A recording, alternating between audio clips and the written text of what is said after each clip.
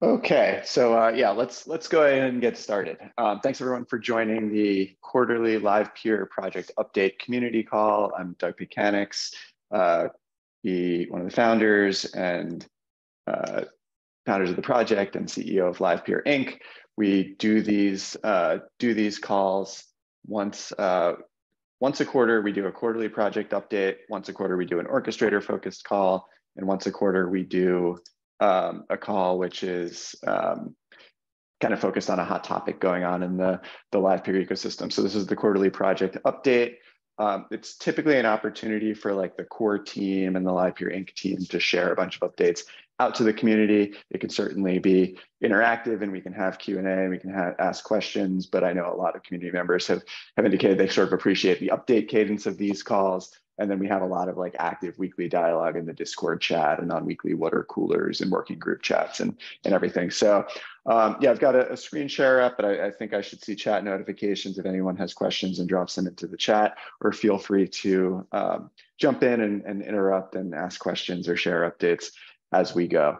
Lastly, just noting this call is being live streamed on livepeer.org/TV, and it's also being recorded, and we'll upload it to our YouTube channel, but also to LensTube and some of the decentralized social video applications that are built on Livepeer. So know if you participate, you're being recorded, and this will be shared later and accessible by the community. Cool. So what are we going to talk about today? I'm going to give sort of the quarterly kickoff and project update. Eric Tang, my co-founder, is going to join and talk about user adoption and product. And Shannon Wells, who heads up ecosystem growth, is going to give some updates on ecosystem and some of the events around the wider Web3 and video ecosystem that have been going on lately. Cool. So highlighting kind of where Livepeer is, what's going on. This has been a common message for the last 9 to 12 months. Really leaning in as Livepeer as the leading on-chain video platform, or the leading sort of Web3 blockchain connected video platform.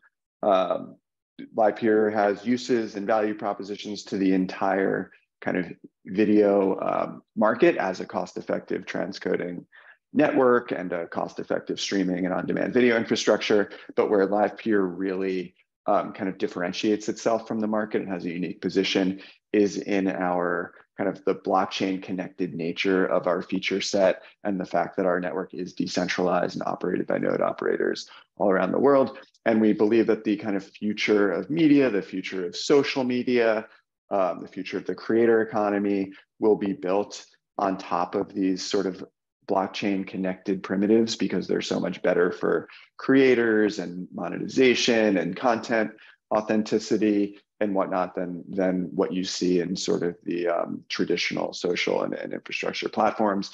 And so if that's where the future of these industries is going, and Livepeer is the leading video infrastructure platform to enable all of those experiences, and you believe Livepeer will be or you believe video will be a big part of it, which all the data and people's experience show it will be, then Livepeer is really well positioned to capture that opportunity. So this is manifested kind of across some of the categories of what I highlight here on this slide. It's manifested in sort of presence within this industry and thought leadership when it comes to events and really convening the conversation around the future of social media and the creator economy.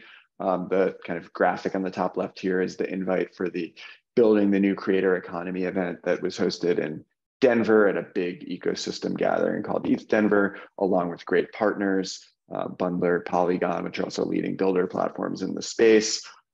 Super well attended, long wait list, hundreds of attendees, tons of applications, our users, our partners, creators, and a lot of great ideas exchanged about what the future of this space may look like, how video plays a role, and how Livepeer can play a role. And a lot of that has occurred in the last quarter. So we did this event in Denver. We just did this event in Tokyo. You may hear some more updates from that on Shannon. And we participate in a lot of online versions of these events through Twitter Spaces and collaborations with partners.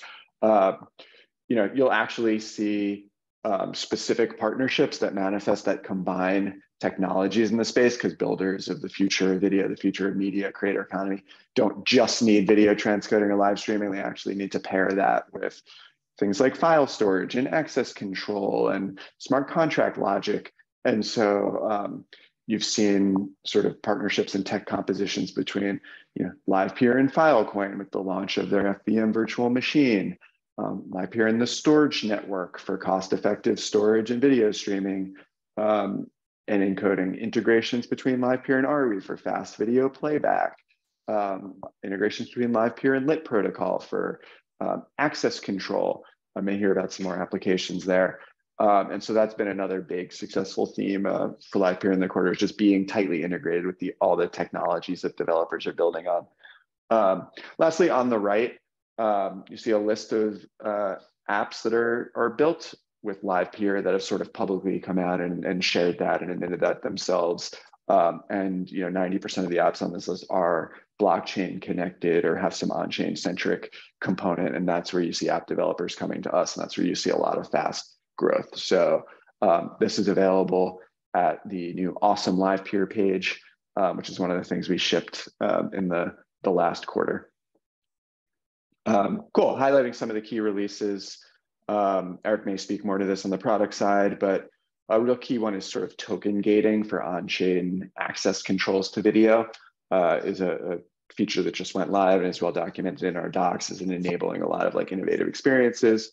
The awesome Livepeer ecosystem showcase launched. It's literally just a GitHub page that lists all of the projects building on Livepeer, tools built on Livepeer, tutorials and demo applications and sample apps that developers can reference built on Livepeer. It's on GitHub. Just Google awesome Livepeer, go to Livepeer's GitHub page and you'll see it there. And please add anything that's exists in the ecosystem that you think is a great showcase or is useful. This will grow over time, and it's just really important to show all of the kind of innovations that are being built that relate to the future of on-chain video. Livepeer network has become a lot more reliable when it comes to video on demand transcoding and video uploads in particular. This is a product that launched at the very end of sort of last quarter, maybe the very beginning of Q1. And it's come a long way in terms of becoming more reliable in using the Livepeer network for the transcoding for the majority of videos that are uploaded through the Livepeer Studio gateway. We'll look at the numbers and where numbers are down, numbers are up, but one area where numbers are definitely up is in terms of adoption of this video on demand product and the number of video uploads that have been coming through that product as well. Last thing I just wanted to highlight that I think is kind of exciting is there's an integration between storage and Livepeer. Storage is like a storage and content delivery decentralized product, and it's integrated with Livepeer for transcoding and video specific capabilities. And there's this really nice screenshot that was shared by one of the users of this combined platform that showed that as soon as they added this integration into their application, they saw a 60% reduction in the bandwidth after Livepeer got involved in transcoding video content to make it more kind of lightweight for delivery to users. And that's a huge reduction because content delivery is a huge cost for these applications. It can be 80, 90% of the infrastructure cost if you have a scalable application and are delivering video to a lot of users. And so if you can get a 60% savings on that by integrating Livepeer, that's really powerful and meaningful to a whole bunch of users. And that's a great kind of example of one of the successful things that I think this ecosystem this project should market and show off as we look at demand generation. Cool. One thing, some of that is what we shipped and what's gone well. One of the things I wanted to highlight is just noting, macro market conditions have been tough for the entire economy, for many industries, for the technology industry specifically, and for the crypto connected technology industry, even more so in many ways due to some of the challenges and high profile catastrophes that have occurred in the space in the past year, but even continued into this quarter. So want to acknowledge that and be aware of it and just give everyone an update that Livepeer Inc. is aware of this as kind of one of the core developers in the space that has a lot of funding to kind of ensure core protocol development continues. We've taken measures this quarter to ensure that Livepeer Inc. has multiple years of runway to continue to fund and operate the products we operate and be a core source of development for this ecosystem. It's a question that comes up all the time, is how market conditions affect any startup, but particularly I know that Livepeer ecosystem stakeholders would be concerned about Livepeer Inc. As mentioned, not to get into too many details, but took some steps this quarter to ensure that there are multiple years of core development runway, and the core team is not going anywhere. Is committed and as excited about this project as ever. And so just wanted to say a couple of words on that. I think as part of that process, there's been some positive decentralization benefits. There's a kind of independent company called Optimist, which is core developers of the Mist software, which is a great kind of video media server that's integrated with Livepeer, as its own entity. And there's even a new startup, which maybe you'll hear about in future calls, that's focused on interactive video, and that's connected with these Livepeer technologies and has a really exciting vision for the future of kind of more interactive video experiences for creators, which is exciting. That kind of emerged from the Livepeer core team. So excited to share that. The whole point behind it, ensuring we have the capital and runway, is just to maintain and grow Livepeer's position as the leading Web3 video infrastructure, and that to ensure that the project is strong and here and has the right products and capabilities and features as there are breakout moments and breakout applications, and as market conditions sort of change to be more favorable. So trying to be good stewards of capital, good shepherds of the project, and put Livepeer in the best position to be the breakout video provider as the sort of on-chain connected video market delivers big impact to the world. Cool. Some project updates, looking at the metrics. I think in the when we look at the metrics, when we look at the network stats, the usage stats, it's been really nice that for the last 6 to 8 quarters, the last 2 years, we've kind of seen consistent growth in terms of many of the metrics on the network, but also the streaming and usage and demand side metrics in terms of usage. To be candid, due to kind of market conditions, seasonality, drop in usage of some of our bigger live stream users, this is one of the first quarters where you're not going to see all the numbers go up. It's okay. That happens. We'll talk about what is working, what's challenging, but candidly, I think this was a tougher quarter for the core metrics. So on the network, delegator accounts, pretty flat, down 68. It's a very small percentage. Sometimes it's up a little, down a little. Still over 4,000 token holding delegator accounts on the network. Continue with 100 active orchestrators, which is the kind of max size of the set, is capped by a community parameter. The participation rate, that's the amount of stake or tokens that are staked on the network and participating versus not, actually had a pretty big drop this quarter. Dropped from above 50%, which is the equilibrium mark, down to 43.4%. There's a little bit of a double-edged sword. We're certainly trying to incentivize participation and want about 50% of the network contributing. When this rate is lower, the rewards are split amongst a smaller number of people in pool of tokens. So rewards are actually up for operators. I'll kind of highlight that number on the next slide. So this last number, this 6,755 LPT that are kind of mintable each round every 21 hours are split between a smaller group right now. So sort of rewards are up for all those who are actively operating on the network. Highlighting what that looks like, sort of the red circle on this chart that shows a 43% participation rate with the current inflation rate, which swings up a little bit every day that we're below 50% participation, leads to about a 23.45% kind of annualized yield on staked token right now, kind of given no reward cut. And that's kind of much higher number than it was last quarter, when I think it was around 16, 17. So, hopefully that's a nice incentive to stake and participate and run nodes on the network, just from the inflationary LPT tokens, which helps sort of bootstrap the supply side coming on board.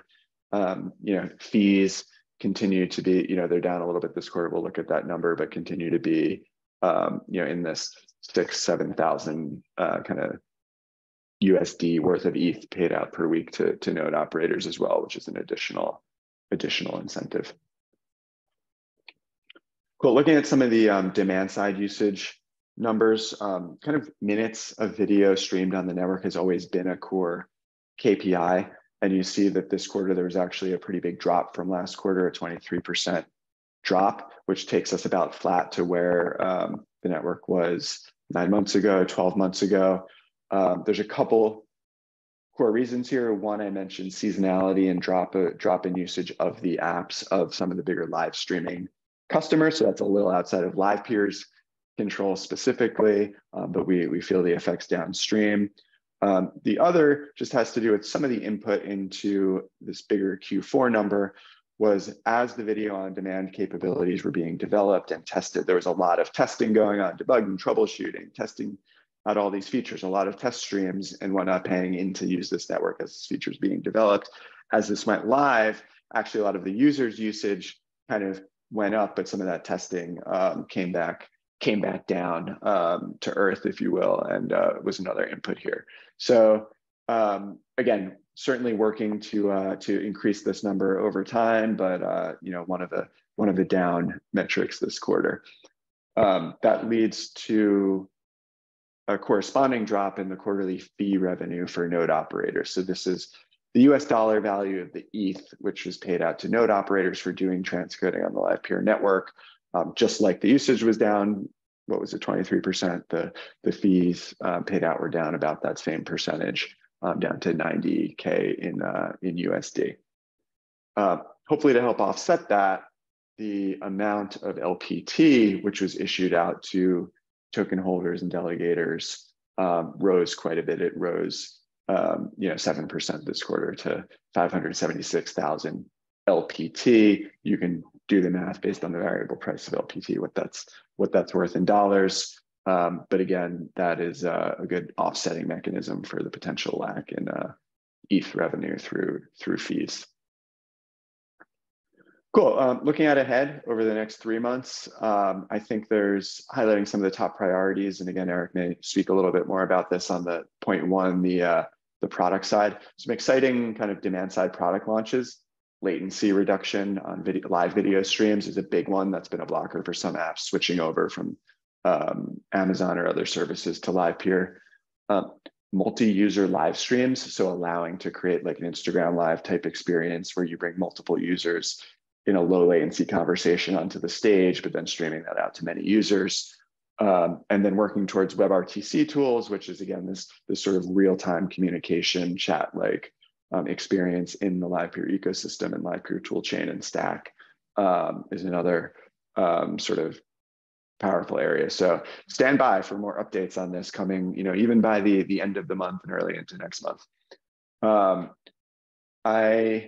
Something I'm really excited about, I'm spending a lot of my time on and driving, and I have a quick update on the next slide, is around thinking about how we can increase public goods funding to apps built on Livepeer, orchestrators who contribute contributions to the community or just even run successful orchestrator tools and nodes, and incentivizing a video builder community is important. And then how we make sure that decisions around that are decentralized and the community and stakeholders can shepherd that funding towards where they see value is the way we want to go about it. And so I actually we'll have a pre-proposal coming out soon for introducing a treasury and governance over that treasury into Livepeer for the first time. So it'll be sort of the first public goods funding mechanism beyond inflation funding direct to grants nodes. And we'll see what the community likes about that, doesn't like about it, how it evolves, and how it actually comes to a proposal to vote on and go live. But it's something I'm excited about.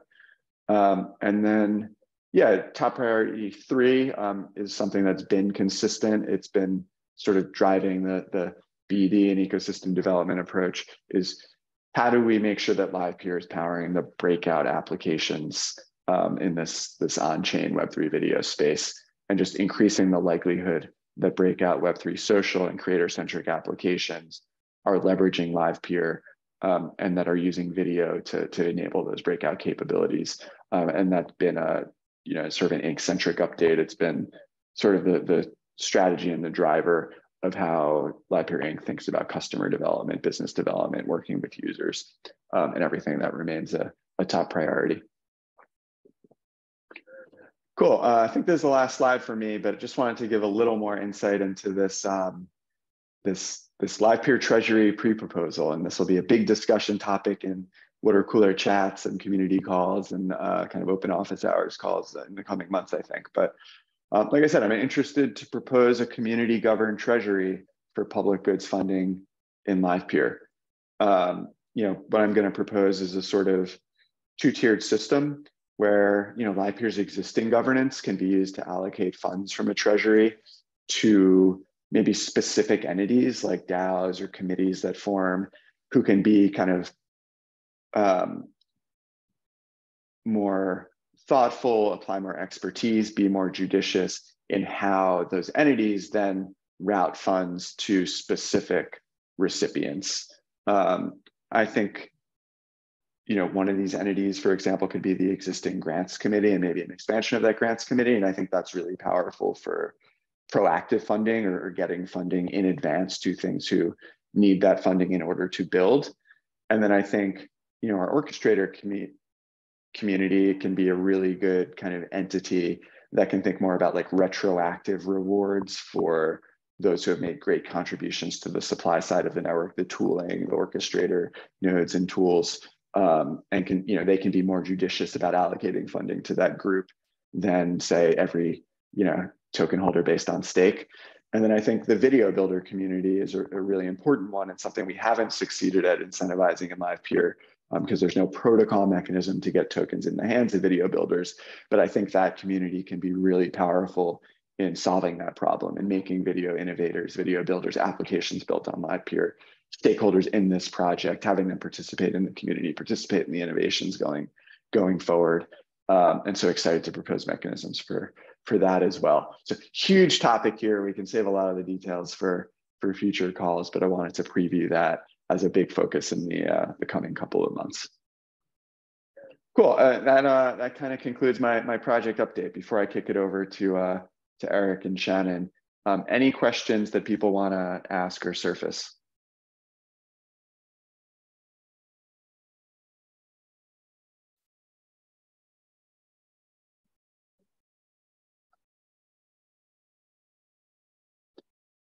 Yeah. Okay. So as usual, these community calls are a little bit more broadcast, but you know where to find me in the Livepeer Discord and the forum. And like I said, lots of discussions to come on these topics.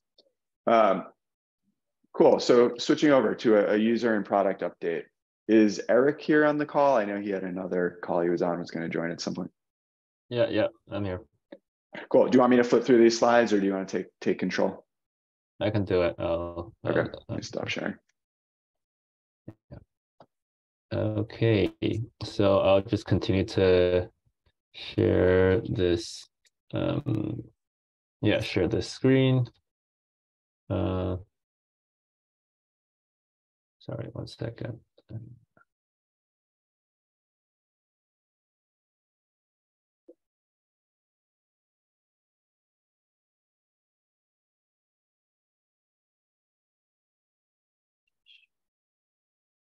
Okay. For a user and product update, just quickly, Doug already mentioned this a little bit. We in the last quarter launched this, video on demand capability in Livepeer, which was quite a undertaking, right? So it's a kind of a core video feature that Livepeer has always wanted to implement, and we've talked about it forever. Even in the very early days of Livepeer, we were making a decision of whether to do video on demand first or live streaming first, right? So it's good to see that video on demand finally become a core tenet of the Livepeer network, and also the core Livepeer open source software and the service itself, kind of in this whole stack, right? So for those who are not as familiar to video on demand, what that means, it's allowing someone to upload a recorded video and be able to stream it to an audience, right? So that requires ingesting the video, segmenting it, transcoding it, caching it around the world, streaming it through different methods, like using a CDN, and also kind of playing them back in the video player, tracking the metrics and the viewer counts and engagement data, right? So all of those little components are like very important for this whole experience to work well, and we've really spent time to build out each one of them, and as how that impact on the supply side, the supply side of the network that's transcoding or getting those jobs, right? They're as people upload new videos, this video gets segmented and sent to the Livepeer network to get transcoded and then sent back. So I think what went well is those jobs are being distributed and they're on the network now. We're still working on kind of the fast verification of those video on demand jobs, right?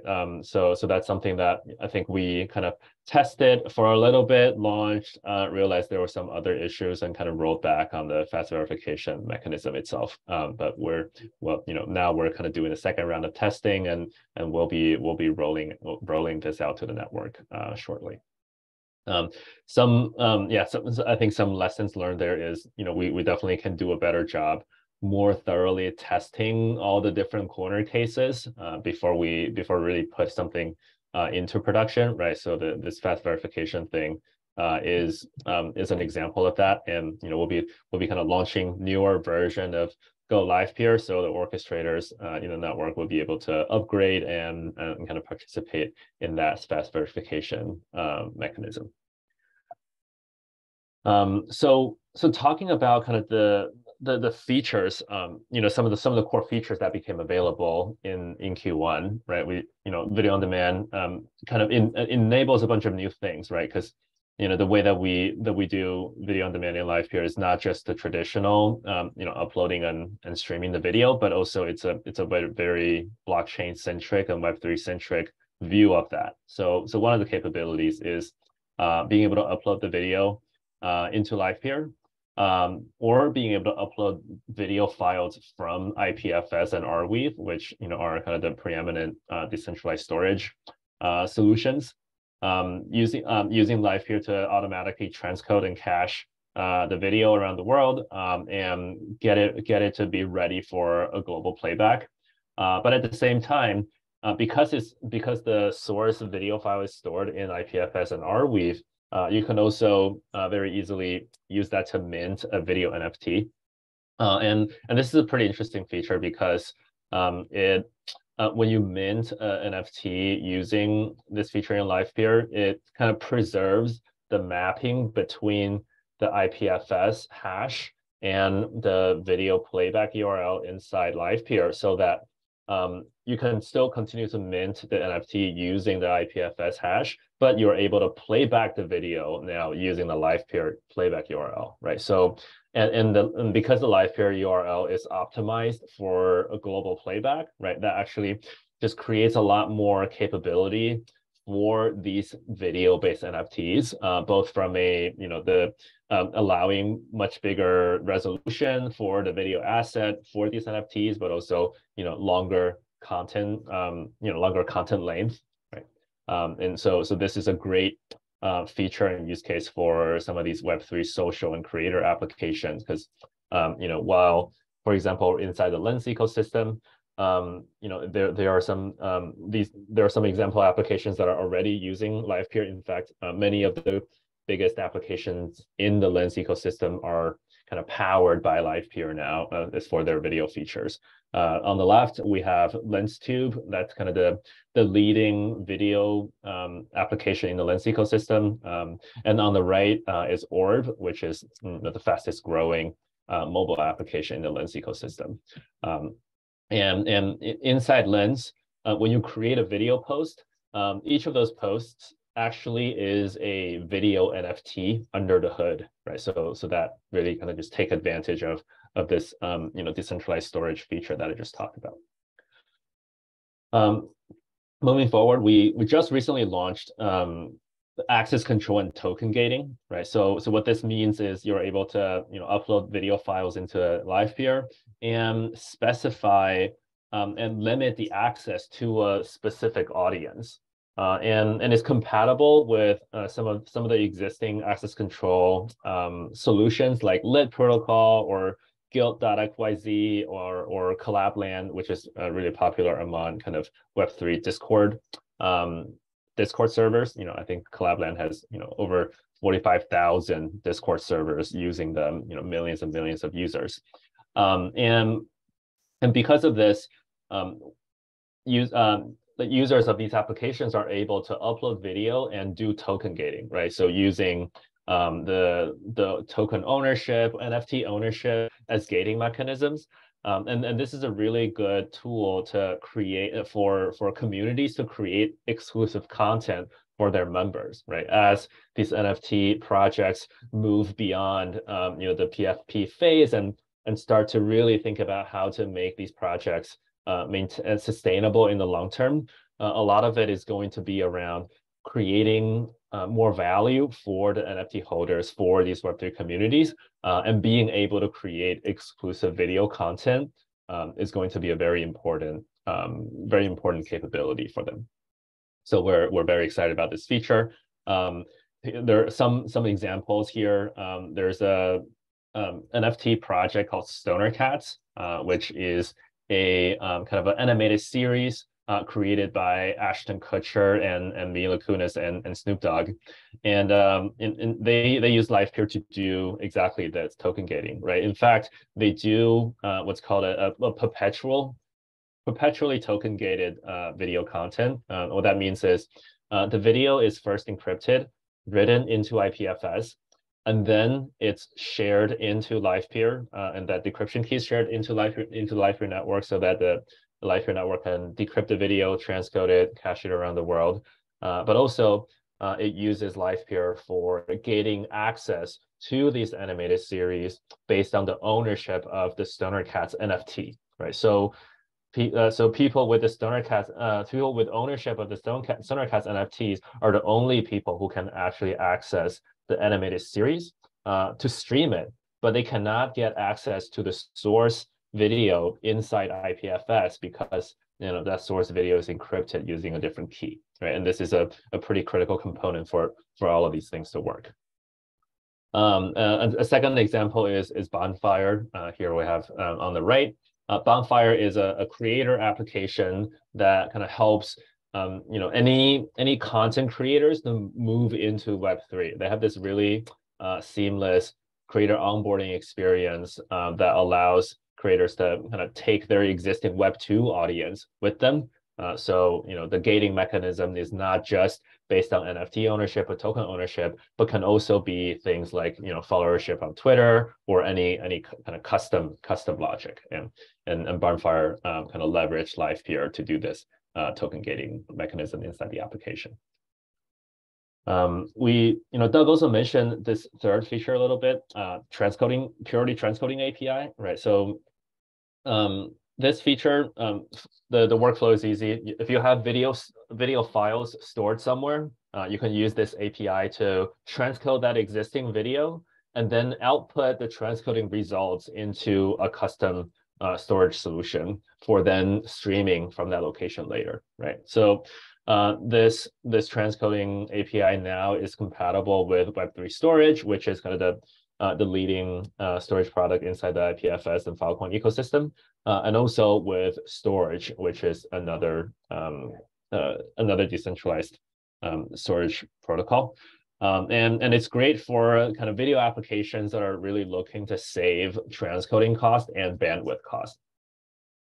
Here we have a couple of examples. On the left, there's a nonprofit called God Behind Bars, which is a video streaming, kind of mission-based video streaming application that streams sermons to inmates that are in prison, right? And for a nonprofit like that, the cost of video streaming is really, really important, right? So they really need to find a cost-effective solution. And by shifting over to Livepeer, they're able to serve. They're able to save a ton of streaming cost. On the right, we have Tribe Social, which is a kind of a niche online communities tool, and this tool kind of specializes in kind of this decentralized value proposition, giving 100% of the ownership to the communities that are organized around that are using this tool, right? So they use a combination of Livepeer for transcoding and storage for streaming, for storing the video and streaming the video. And with the combination, they're able to save their cost by almost 10x. The last thing I want to mention here is a little bit forward-looking in terms of feature development. Where in this last quarter, we've really started to make a lot of leap in terms of our thinking around what's interesting and disruptive at the intersection of video streaming and blockchain, not just from the infrastructure perspective, but really from a application development and user experience perspective, right? So kind of that next step of how that really is going to impact the end user. We've been doing a series of internal workshops, first to kind of flush these ideas out. There was an internal group called the Livepeer API working group, and this working group started doing experiments of really building in public and sharing ideas out as much as possible. They started doing bi-weekly calls in Discord that anybody can attend, and we really want to kind of extend the invitation to everybody on this call and to everybody who's going to be watching this later on, that to come and join this group discussion and talk about kind of the future of video streaming in Web3. We're talking about interesting concepts like API design that's Web3 centric, signing of videos, different delegated signing mechanisms, talking about content authenticity and content provenance, right? So all of these things that are going to be very important in the pretty short term, we think, given the kind of the proliferation of generative AI, given the rise of decentralized social applications. This is kind of at the forefront of the really disruptive ideas. So yeah, come and join us in the discussion. I think that's it from me. If people have questions, feel free to ask. Otherwise, I'll yield the floor to Shannon. Thanks, Eric. Hey, everyone. Just gonna get my screen going here.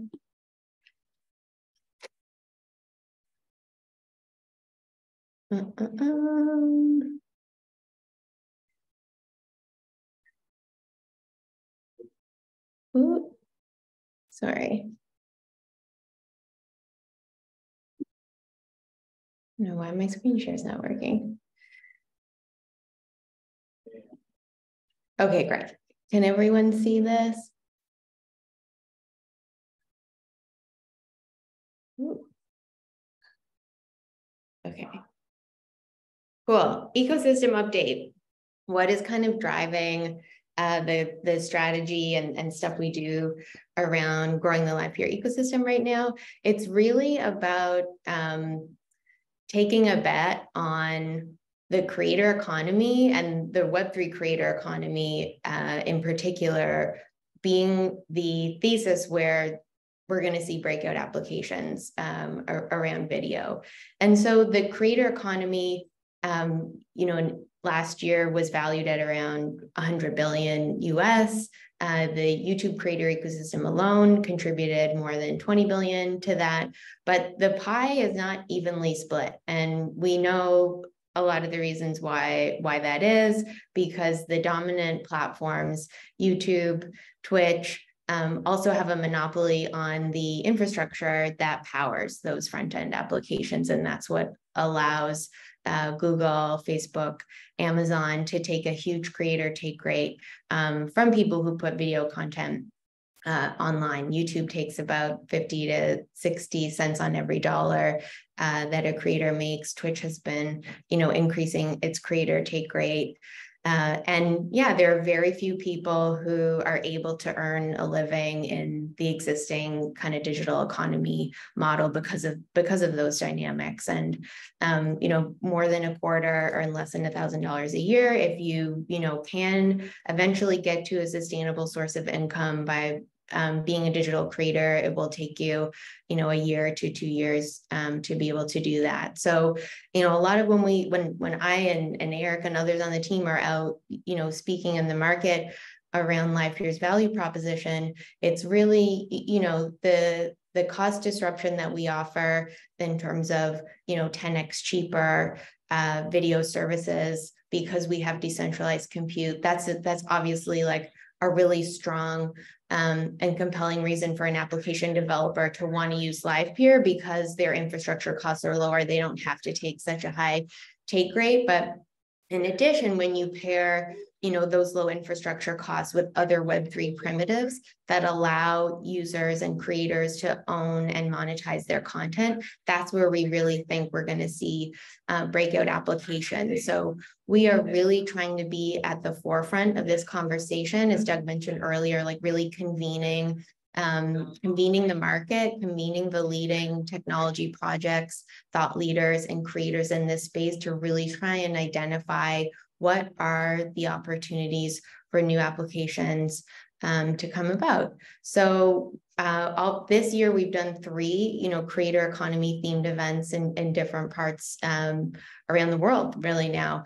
The first one was back in January. We hosted an evening design jam with the founder of Seed Club, which is the largest Web3 DAO accelerator, Refraction, which is a Web3 cultural initiative, and Fission, which is actually part of the Protocol Labs ecosystem that's developing some really interesting technology around account abstraction and UCAN solutions that really make it easy for developers to provide trustless solutions to creators who don't necessarily care about all of the back-end weeds of decentralized infrastructure. So a really interesting group came together for that.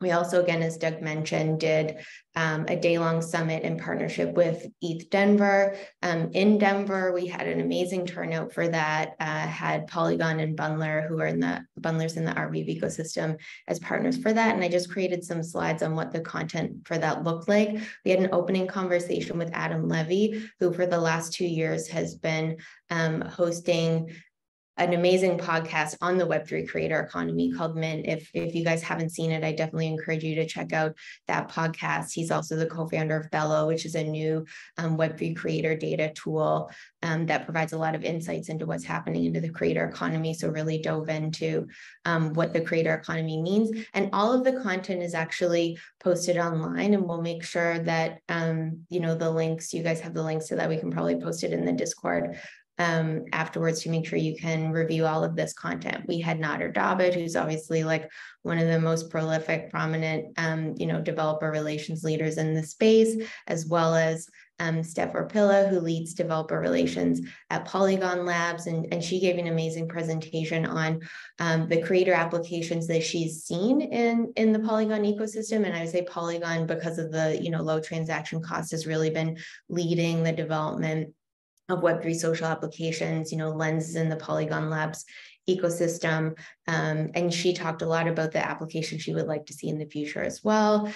We had a panel on Web3 tech for Web3 creators. So really looking at the foundational technology that's enabling the new creator economy. Eric was on the panel. We had Bundler, Lit, and the head of protocol engineering at Zora, as well as LDF, the head of partnerships at Disco, which is a digital identity solution.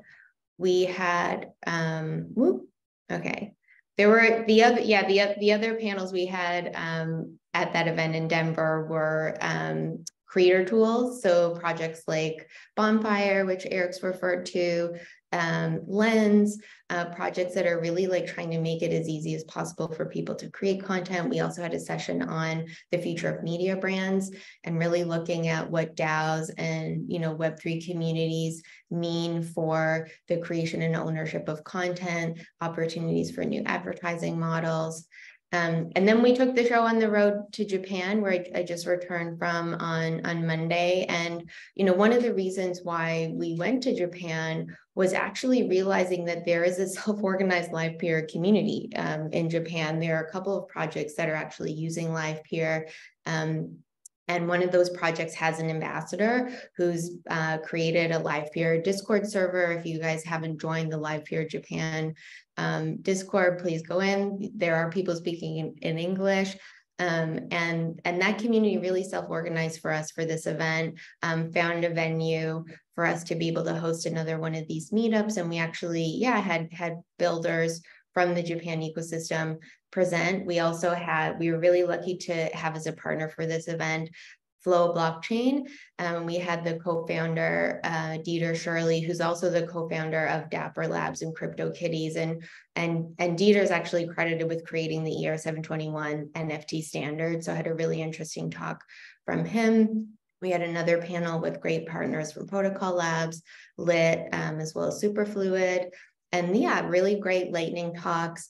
And these are all, except for Kimo from Orb, who came from San Francisco, the other three, Shugo, Yuki, and Mono, are projects based in Japan that are using Livepeer to do live streaming, to do social and metaverse applications. So it was really exciting to hear from them. And then, of course, we sponsored the ETH Global, ETH Tokyo hackathon, which was really incredible. We had over 12 projects build with Livepeer. We came in at a lower sponsorship level. We didn't have a booth, but we still had an amazing turnout in terms of builders. And I think it's because we already have, a community and had a lot of awareness going in to the hackathon. And the focus for this hackathon and the ones that we're going to be doing in the near term is really about testing the token gating tool and just seeing what kind of experiments builders can take with the tool. And it was really interesting to see the creativity in terms of access control logics that people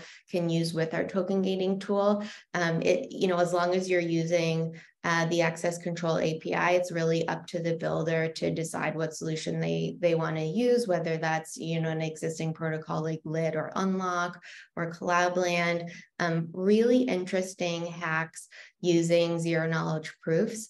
ZK Snarks is also, as well as ZK badges with a project called Sysmo, which is a ZK project. Really interesting use of Superfluid, which is a payment streaming protocol to token gate based on subscriptions using Superfluid. So there's a tweet thread that went out, I think yesterday or the day before, that actually summarized all of the projects and include links to those projects as well, so you can see them. And just at a high level in terms of that hackathon and being there, ETH Global, which is the kind of primary platform for onboarding builders into the Web3 ecosystem, the Ethereum ecosystem, and certainly I think the largest hackathon organizer, like generally in Web3. This was one of their largest ever events. They had done a lot of, scouting and researching in Asia to figure out where would make sense to do a hackathon. And they determined that there's the most Web3 development happening in Japan. And I certainly saw that. The general themes for the hackathon were around zero knowledge, account abstraction, as well as AI. And the overall quality of the hackathons was really amazing. So definitely encourage you all to look at the showcase from that hackathon.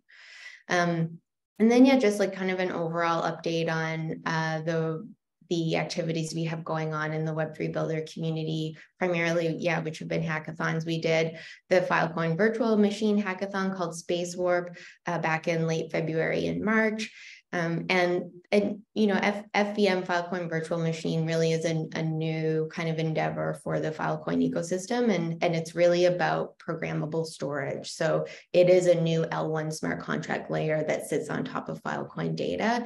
And so, I think we're in the early stages of working with the Filecoin and Protocol Labs team to to identify what the video use cases around that can look like. But, one of the things I'm excited about is like the concept of data DAOs. So, why would you want to program content that exists in decentralized storage? So if you have communities of interest who care about particular, types of content. So, particularly around content moderation, trust and safety, you can see, different smart contracts kind of starting to govern the types of content that will and won't be stored.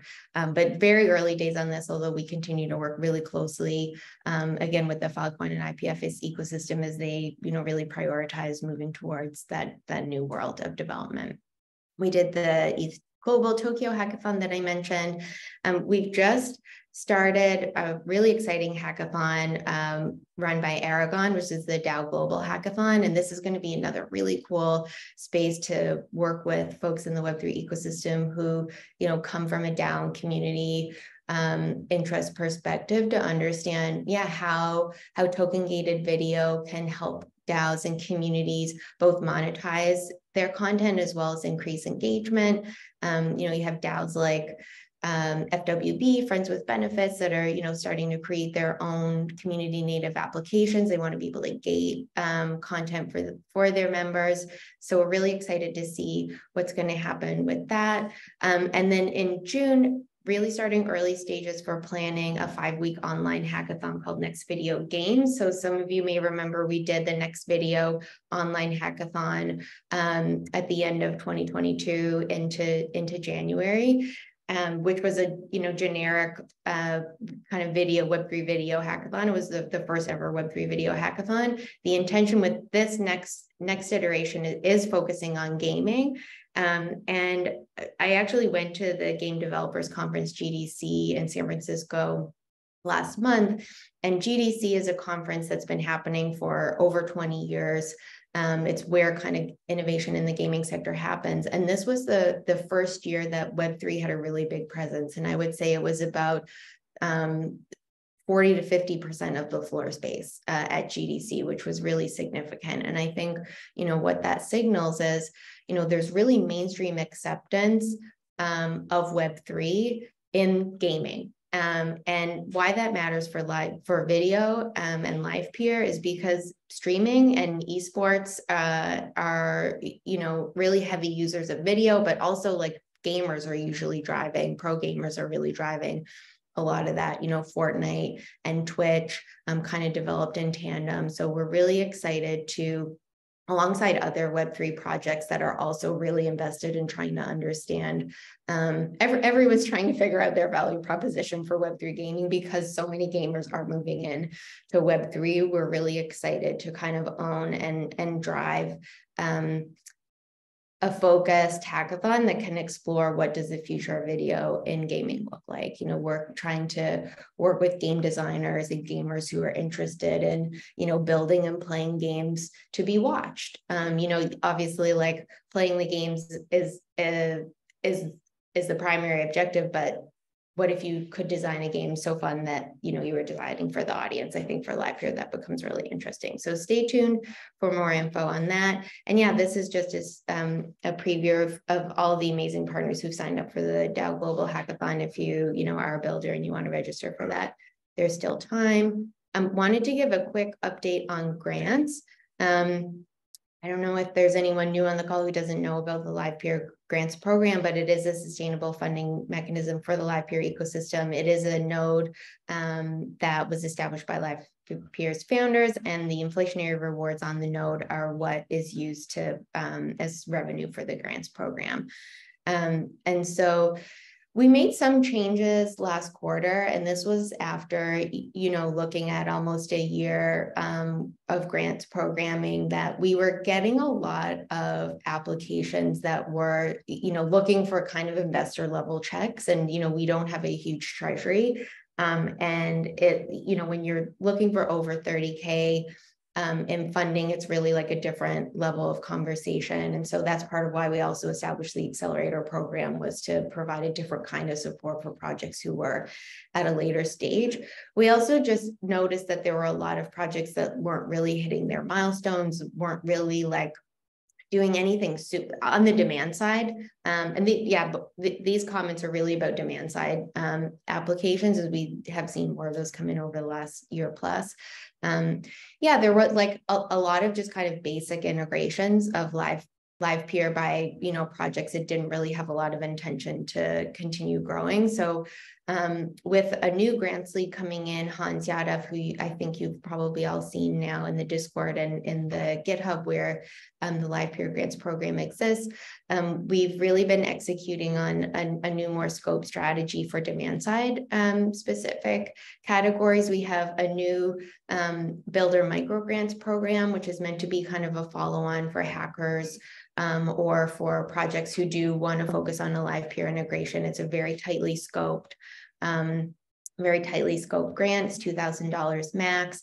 And then we have a new category called video disruptors, and that's the largest grant that we will offer is $15,000, and that's for projects that are really identifying like compelling new use cases for video in Web3, and that are not just trying to create clones of a Web2 application, but really want to push the boundaries of what new video experiences in Web3 can look like. The first recipient we had for that is a video AI project that's actually based in the Lens ecosystem, that's developing some really interesting creator tooling that makes it easy for creators to leverage text to video functionality powered by Livepeer. So we really hope to see more projects coming in under that category. And just note here that the grants program also distributes hackathon prize payout. So every time we sponsor a hackathon, our prize winners actually get paid an LPT, which we think is an important way to put LPT in the hands of our builders and give them a stake in the network. And so this is an overview of, for last quarter, the spending by grant type.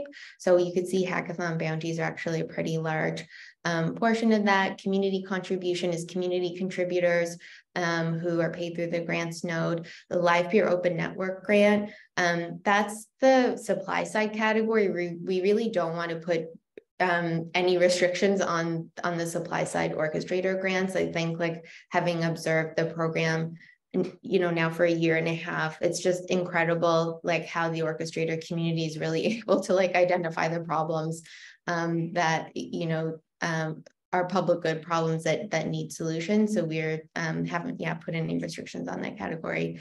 We have started to see grants come in under the new categories, micro grant and video disruptors. We also do get some requests for sponsorships.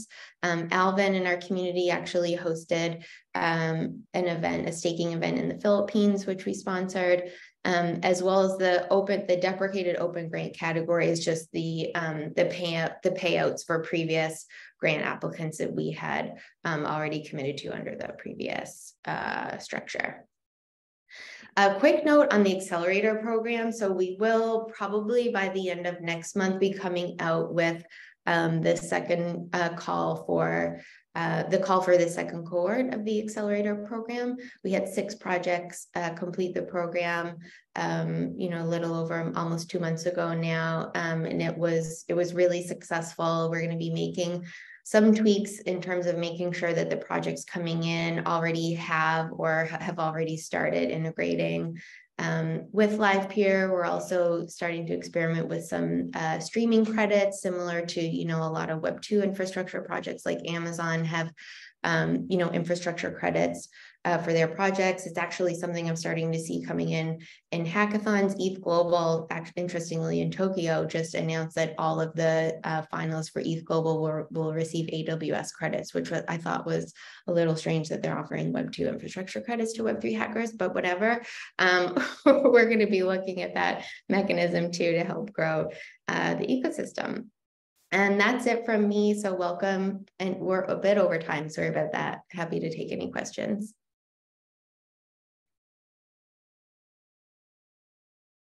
Oh, saw some, sorry. Does Livepeer have an incubator? Yes, great. Lamont, happy to chat more about that. I have a question. How are you guys? Can you hear me? Hey, Pablo. Hey, Pablo. What's up? What's up? What's up? I have a quick question. I don't know if it's actually on topic, but I see you guys are coming out with RTC, maybe. I think it's planned for to be released like next quarter. How is that? How does that fit into the Livepeer roadmap? And what is kind of like the use case for that? Was there a lot of people requesting these features? And what is the situation now with like Huddle? I think Huddle also is trying to go into the infrastructure route. How do you guys compare to them? Any thoughts on that? I don't know if this is the right question for this call, but I was interested. Yeah, it's a great question. There's a lot in there. Before I jump in and give an overview, would Eric or Hunter want to give sort of a roadmap update on this?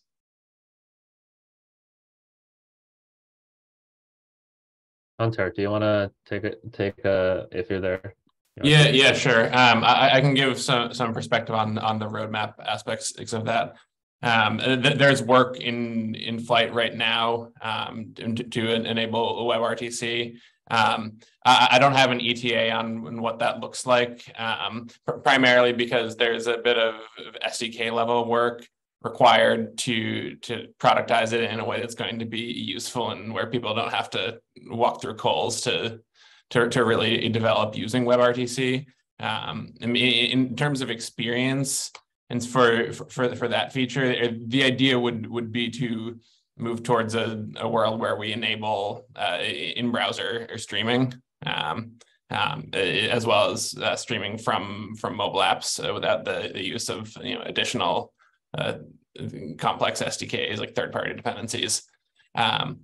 So I'm not sure if that answers your question, and Pablo. I think the answer is sooner rather than later, and we'll hopefully be able to provide you with a clearer date within the next couple of weeks.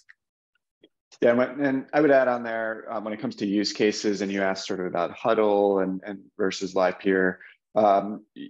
What do we hear all the time? What do we see all the time with our current and prospective users is that they're interested in this sort of hybrid experience where they have a couple people engaging in like a co-creation experience, whether it's like a meeting or a collaboration where it's a couple participants in a live stream, but then using that to broadcast out to a much larger audience.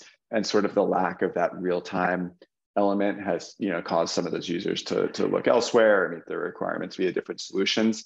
And I think enabling that sort of capability for video builders first and foremost becomes interesting, as opposed to say,